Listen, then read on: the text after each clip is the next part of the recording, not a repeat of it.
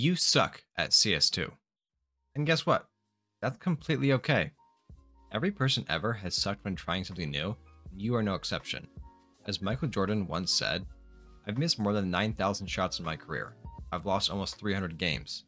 26 times, I've been trusted to take the game-winning shot and missed.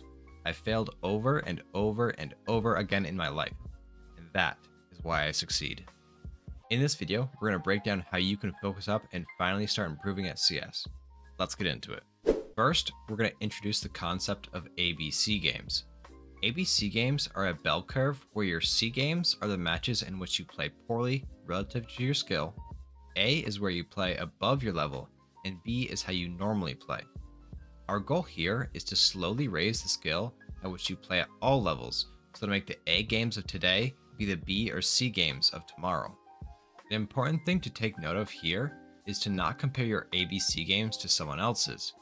Everyone has a different set of circumstances that can dictate their level of play, whether that be their natural talent or hours played. We see how well other players perform, but not how much work they put in. Many of your favorite content creators have thousands and thousands of more hours playing CS than you, and comparing yourself to them will only leave you discouraged. The first step in raising our skill is to make mistakes. You can't learn how to get better without first knowing what you're bad at. After games, I like to take a moment either by myself or with my team and broadly analyze the strengths and weaknesses and come up with ways to enhance our performance in the future.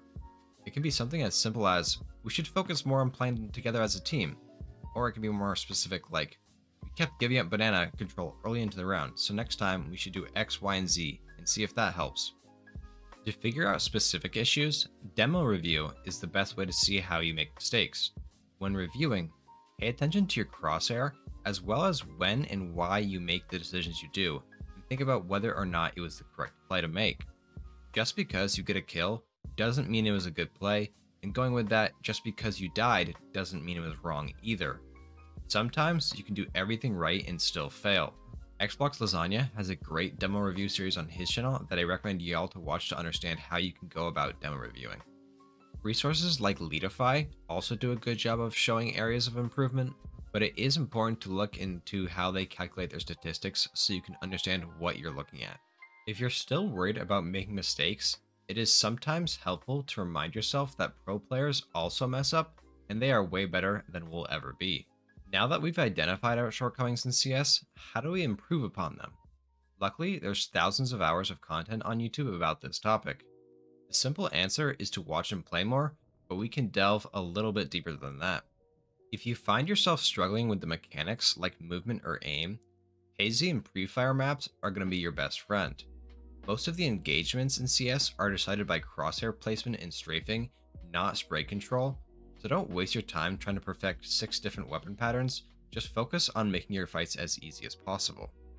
Pro player breakdowns are a great way to improve your mental side of the game.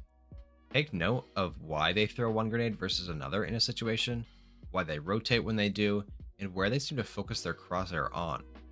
Try not to overload your brain, just take a couple of new ideas from the videos and try to replicate them a couple of times before going back and watching another. Tournament games are a more exciting way to watch pros, but if you're watching to learn instead of entertainment, try not to get too swept up in the moment. Another way to improve is by playing the different game modes. Personally, I use Deathmatch when I need to get a quick warm-up in, Face It when I want to try hard and win, and regular competitive when I want to try something new or just dig around and have some fun. It's important to keep yourself having fun at CS and not rage queuing, as you'll never learn anything or get better that way.